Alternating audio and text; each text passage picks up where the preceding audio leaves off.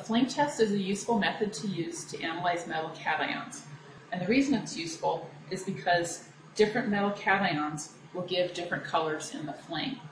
In order to do a flame test, you need a Bunsen burner with an optimized flame, a watch glass, an aqueous solution containing a salt of the metal cation that you want to analyze, and a nichrome wire that has a loop on it.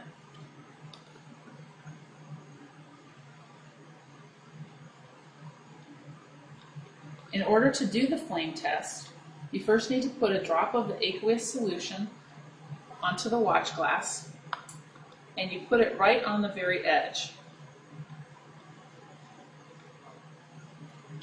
Then, put that drop very, very close to the inlet, the oxygen inlet of the Bunsen burner. Put the tip of the nichrome wire into the tip of the inner cone of the flame and hold it there until it starts to glow orange.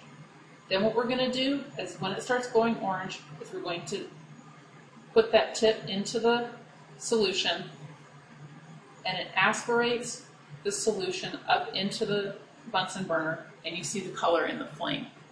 In order to clean the nichrome wire, simply hold it in the flame until that previous color that you were analyzing goes away.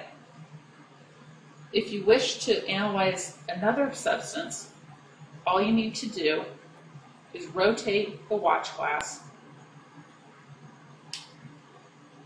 and put a drop of that substance on the edge of the watch glass. Just make sure that it doesn't come in contact with the original one.